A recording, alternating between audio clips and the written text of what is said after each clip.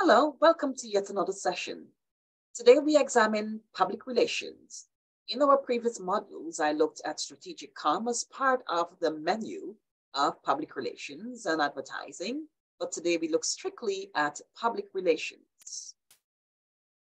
Public relations, in terms of its functions, involves a number of measures that are taken by companies and organizations to ensure that they're proactive in the sense that their contact with the public is engaged in, I would say, managing conflict, as well as making sure that there is, as quickly as possible, crisis communication that is accelerated so that the public has a very good impression or maintains a very good impression of that particular company. You would notice that I've assigned additional readings for you, the PRSA Code of Ethics, and of course, the Institute for Public Relations Statements on Ethics and Public Relations. They are both accessible on D2L under your assigned readings. Now, public relations as it relates to the ethics module, in advertising, the main goal is really persuasion. And in about 2 modules back, I spoke about the fact that persuasion is embedded in advertising.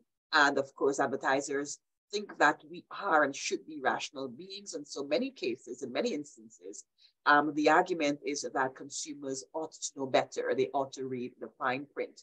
And so with advertising, because the main goal is persuasion, the information has a really strong secondary goal. And so the question is, where do public relations practitioners lie in the whole notion of ethical practice? Are they advocates? Are they information specialists? What ethical standards should apply to them? The PRSA code and the IPR both suggest that truth is central and remains central to the practice or practices of public relations practitioners. Now, let's look at a definition of public relations. It is a management function that establishes and maintains mutually beneficial relationships with an organization and the publics on whom its success or failure depends. And I'd like to dwell here for a couple of seconds to let you know that PR, in every way, shape, or form, with all its positive intent, can go terribly wrong in some instances. A company can have a very good idea in terms of bringing the society together, but then there can be something that goes wrong in that message and the intention when it comes to the public feedback or outcry. And so public relations really involves both information and advocacy functions, but I'd like to share with you quickly how a PR campaign went terribly wrong a couple of years ago. So let's view this particular video together.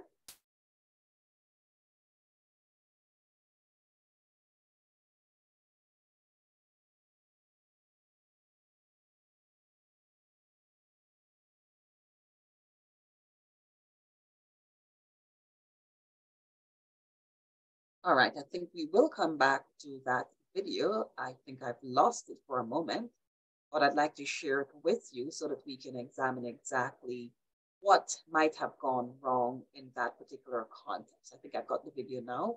So we are going to examine it in the context of PR on, right?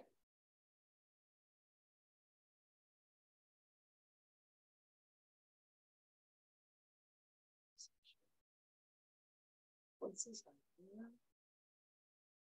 Starting with the issue, with some associate.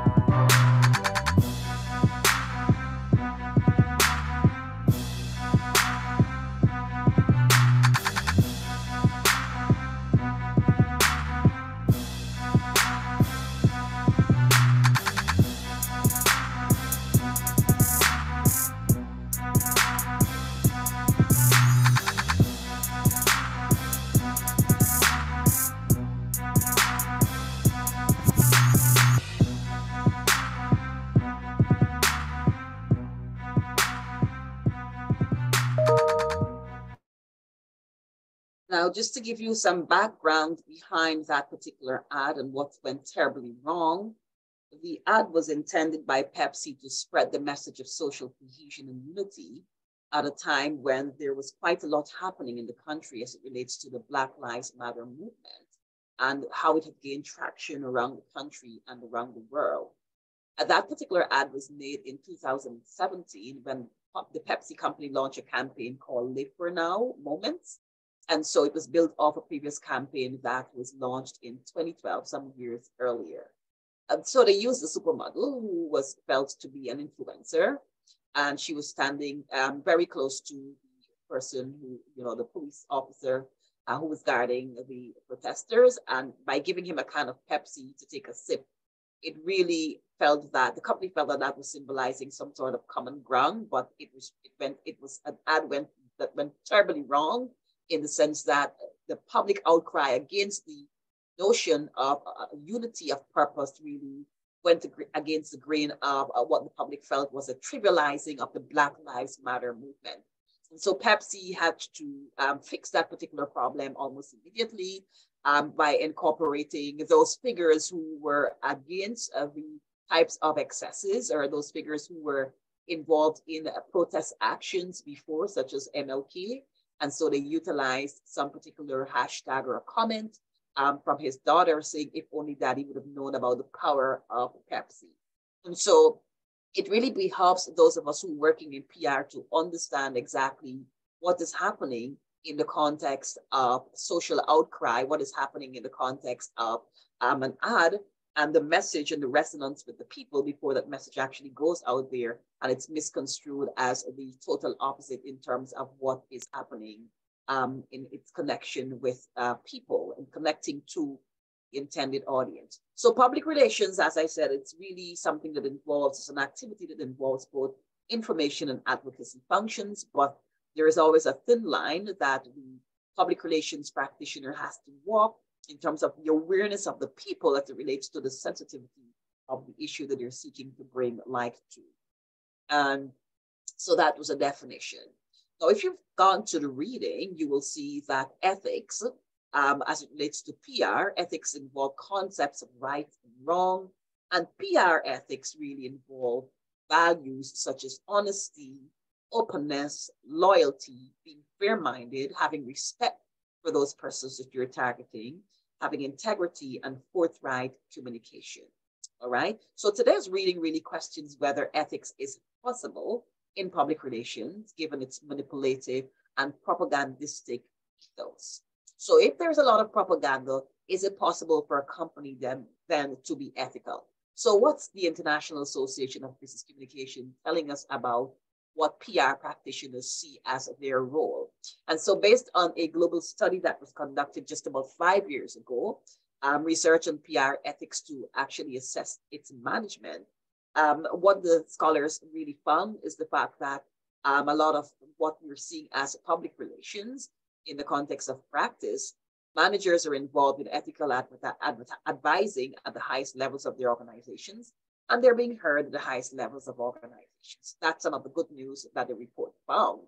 But on the downside, a majority of those who participated in that particular campaign in that study reported that they had very little, if any, academic training or study of ethics. So you're in a good place in the sense that you do understand and you're getting the foundation in terms of what the ethical principles and practice should be. But for those persons who were actually polled, who were part of the study, they said they had very, very little training where the study of ethics was concerned. 30% of those polled said they had no academic ethics study of any kind. They had not really interacted with any study, while another 40% of the practitioners said that they had few lectures or reading on ethics, as shown in the particular pie chart that you can access here. So the pie chart is not here for you to see, but what it really reveals is a sense that there is really very little or limited, I would say, focus for those persons who would have gone into the PR field. They did not have the exposure, academically speaking, theoretical exposure for the practice. So they did not necessarily, they weren't aware of what to do in the context of the ethical principles of the profession.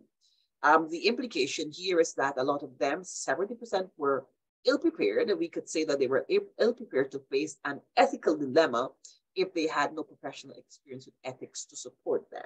So it means that without that foundation, without that schooling, they would not know what to do in terms of a response to a crisis when it comes to handling the company on whose behalf they're actually conducting the PR exercises.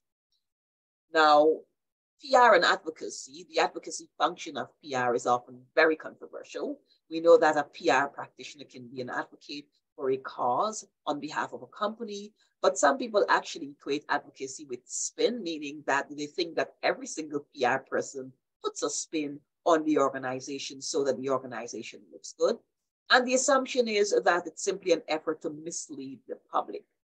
Now, very early public relations practitioners, they defended the advocacy rule by using the time-honored philosophy of the marketplace of ideas. For those engaged in this marketplace of ideas, for them, it's about putting the information out there so that consumers or different people from a range of spaces and places can actually determine for themselves what is the truth and where the truth does not reside in the context of the marketplace of ideas. In this particular approach, all the ideas or types of information are welcome, even those that contain what we call slant in favor of that particular company. The assumption effectively here is that any misleading information put into the marketplace of ideas by anyone, such as a PR practitioner, would be self-corrected by that person who's reading the information. And of course, it will be corrected by the gatekeepers of the media and the public. So the ball is now being dropped in the court of those persons who are media practitioners to grab the information and to correct it. And of course, the assumption is that consumers, or those of us who are actually receiving the information, we are rational and we're able to dissect the truth coming from that PR slant.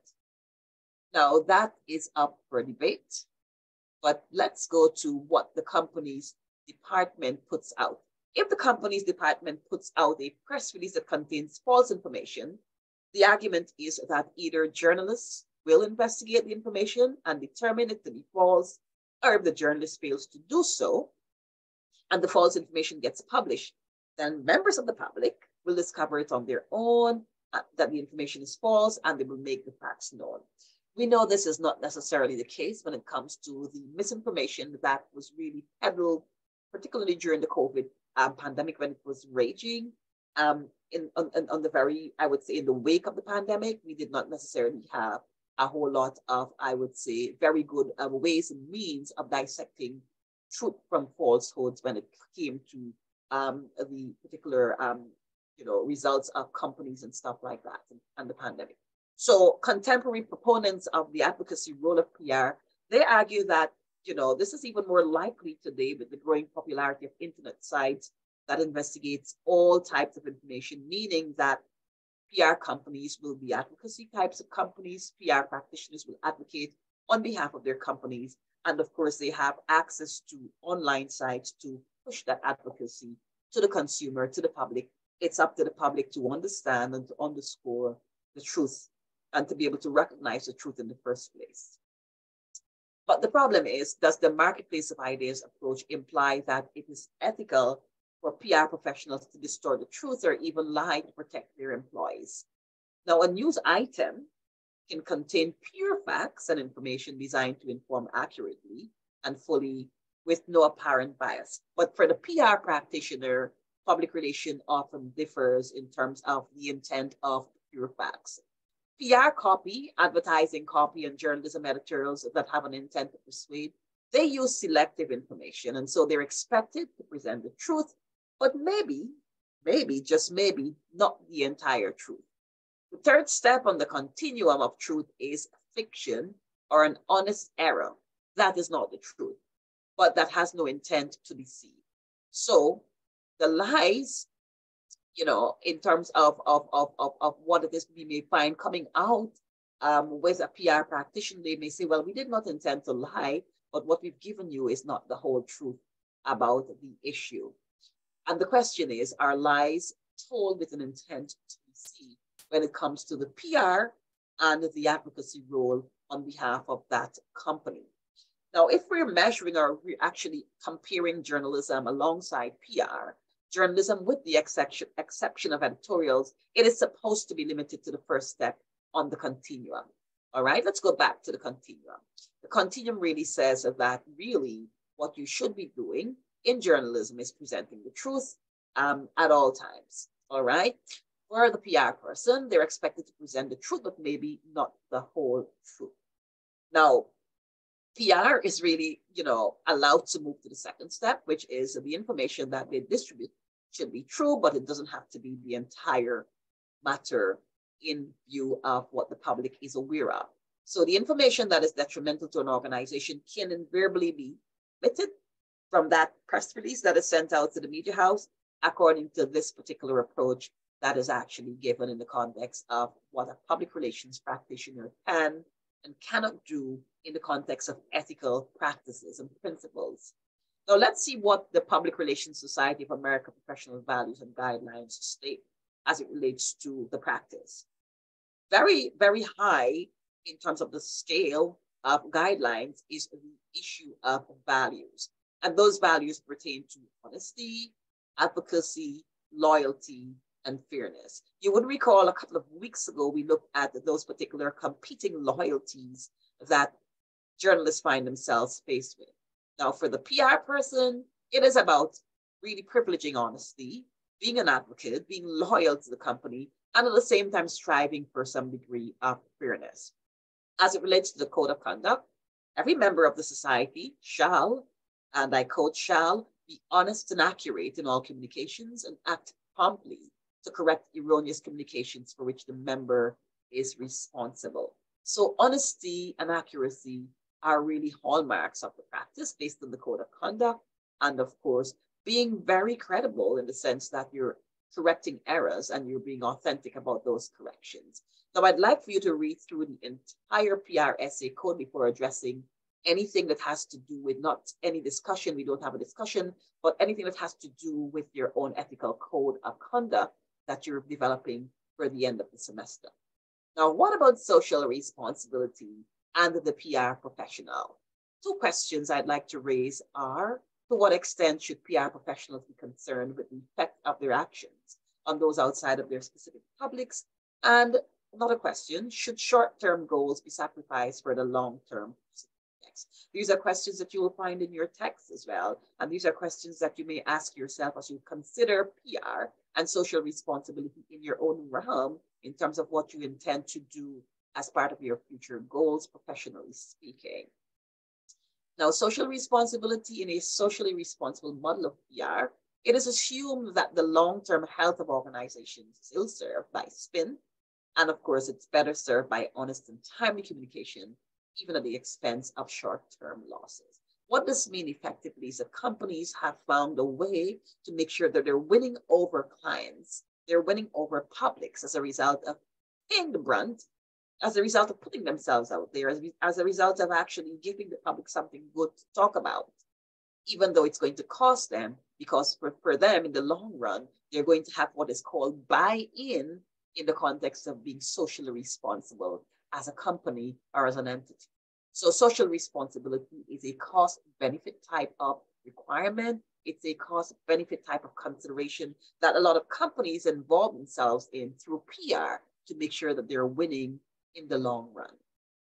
If a company does something wrong, such as manufacture a faulty product or someone in the company leadership commits a crime, for those people who are involved in social responsibility, they think it's better to be honest about it, even if it reduces the profits in the short term, because what they're seeing is that it will promote goodwill and an honest reputation in the long term. So quite a few companies get their hands dirty. They go out there and they're involved at the grassroots, in the trenches with the people, so that they're illustrating their particular, I would say, role in community engagement, in development of the people of the grassroots at that particular level, so that they're saying, we're sorry that the products did not work out for you, but here's a chance for you to actually trust us once more. We're giving you the products for free. So that's an example of how they may say, you know what, we're going to lose this one. We're going to chalk it up as a loss, but in the end, we're going to regain our customer base and our brand so that in the long run, you're gaining rather than losing. All right. And there's some examples. I think this example with the rat fiasco with Whataburger, it's also a video that is available for you to see exactly what would have transpired and how customers and consumers ran from that company and what they did in response. So after the video went viral, the PR team briefly posted the following message on their Facebook page before quickly deleting it. They said, and I quote, "We address this situation as quickly as possible, reinforcing procedures with our family members. While we'll continue to be very diligent, it's important to know that there was no history of this type of incident at this unit and there is no ongoing issue." So what they did, they cleaned up quickly and they used language of reassurance to say to the customers, to their consumers, to their clients, "You're safe with us. You know, the situation is under control. You no longer have to worry. It is okay to do business with us." So the PR person who is doing damage control has to be aware of where the client base is. Are they on social media? What are the channels that we are actually going to use to make sure that we are grabbing and holding the people, to make sure that we're saving face, to make sure that we are doing damage control as quickly as possible so that in the long run, win rather than lose in the context of the functions of the PR person to be ethical and truthful as long and as much as possible. Now, when it comes to social responsibility after the 9/11 attacks, the State Department funded a PR campaign organized by the Council of American Muslims for Understanding, called CAMU. And the campaign was effectively run by Charlotte Beers to counter the US international image as being hostile to Muslims in the aftermath of the invasion of Afghanistan and later Iraq. And so they launched a website. And I'd like for you to take a look at that particular website. We're not going to look at it together, but it's actually available there for you to have a look in terms of how they were able to manage the perspectives coming from other places in terms of the anti-Islamic or anti-Muslim treatment, the particular types of, I would say, stigma and discrimination that a lot of Muslims who had come to the US and had assimilated, the treatment that they were facing as a result of those notions of every single person who looked and who were actually, you know, from that particular religious group, they were seen or framed as perhaps terrorists. And so the campaign was really there, and it was actually launched to make sure that there was no, you know, particular repercussion meted out against those persons who were not, you know, terrorists or belonged in any way, shape, or form to a terrorist organization. So in today's case, in the case study, you will see that quick to blow the whistle or go with the flow. The PR professional, Robert Wakefield, he faced the crisis of conscience while working for an urban school district. And the scenario here is really that he was asked by his boss, the superintendent, to mislead the press and cover up school board actions regarding school closures. As the title of the case study suggests, Wakefield was faced with a decision to quit, blow the whistle on his boss, or go along with the deception. I'd like you to think about those particular issues and questions that would have emerged in Wakefield's mind. Think about some of those issues that you may encounter as a PR practitioner in terms of your duty or your fidelity to the company, and of course, your duty to tell the truth in the context of those particular codes of ethics as it relates to the Public Relations Society of America.